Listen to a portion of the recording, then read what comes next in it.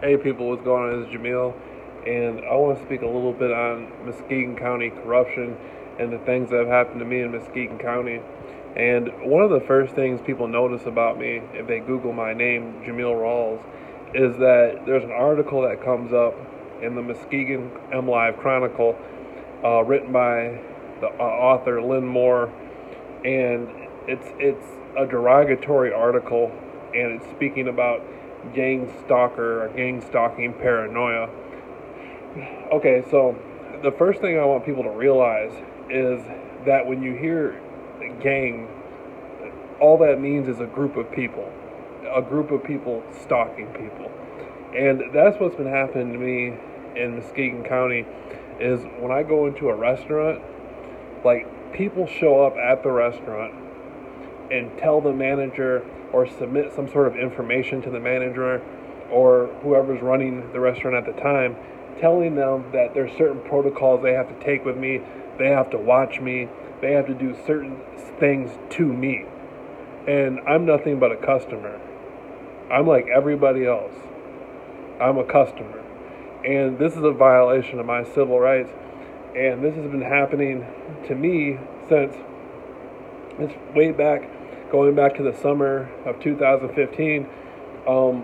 It could have been happening before that. I've been doing, all I am, I do interviews on multiple different subjects, and I got into a scenario where I was being followed around in my neighborhood by people, and then I noticed that every store I went to, every bar I went to, every shop I went to, like people would show up there and tell the people to do certain things to me, activities towards me. And the same things they were doing to me at the restaurants and these places I go to are the same things that happen in the neighborhood I live at, and it's illegal. These people don't have any authority to be telling anybody to do anything to me. And one of the first things they tell people, there's like three different reasons why they were telling people to keep an eye on me and follow me and wear certain colors and all this crazy nonsense. One of the first things they told somebody is they were saying, "Oh, Jameel gets SSI checks. You're supposed to watch Jameel to make sure that he's not doing anything work related or educational. You just got to keep an eye on him." That's one of the things that somebody has told me that they were being told about me. And I said, you know what? Why would anybody do that to me? And they tell the people to follow me with their lights on in broad daylight, to wear certain colors, and that's the same thing that happens to me at the restaurants, and the same thing that happens to me in the neighborhood that I live at. I was framed by people who were doing this to me while it was happening. They framed me, and there was another scenario where they were telling, I went over a family member's house, and they paid some people to go into the house and tell a family member of mine back in like 1995 or something like that. Everybody had to keep an eye on me and watch me, which is nonsense. I never raped any woman. I don't even know what the fuck they're talking about. And I was 10 years old in 1995.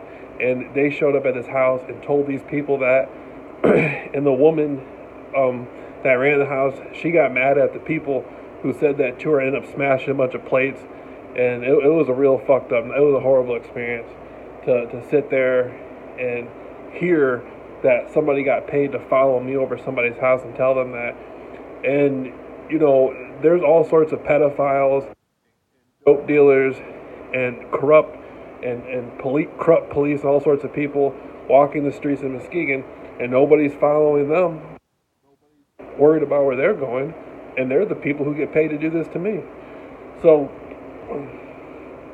if I go into a bar and I want a beer, or I want something to eat, or I want to go into a store and buy a product, or ask questions about a product, nobody should be communicating to that store to do anything to me that's not natural to the store's protocol.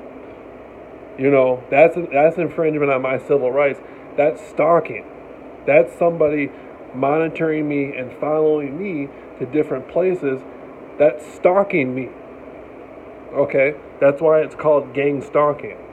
And so, you know, the uh, the tripped out part, the tripped out part is that people sit there and they hear this and they don't get what's going on. I'm saying I'm being gang stalked around Muskegon County, and people are hearing what I'm saying, and they're hearing what I'm saying, but they're amongst the same people who are participating in it through disinformation campaigns, through group watch networks, and they get alerts sent to their phone to follow me places and stuff, and I don't even know the people. Like in the neighborhood I live at, there's certain people involved in stalking me, and I don't even know the people. Like the people they don't know me. They have no business speaking about me to anybody, telling anybody to do anything to me. And you know, when I go into a store and somebody comes in there and says something about me and tells somebody to do something to me, I want to know about it and what they're telling these people about me. You know, because if there's somebody speaking about me to somebody else, telling them to do something to me, I need to know about it. I need to know who the people are and what they're being told to do and why they're being told to do it. You know, and this is something that's going viral to all the stores in Muskegon.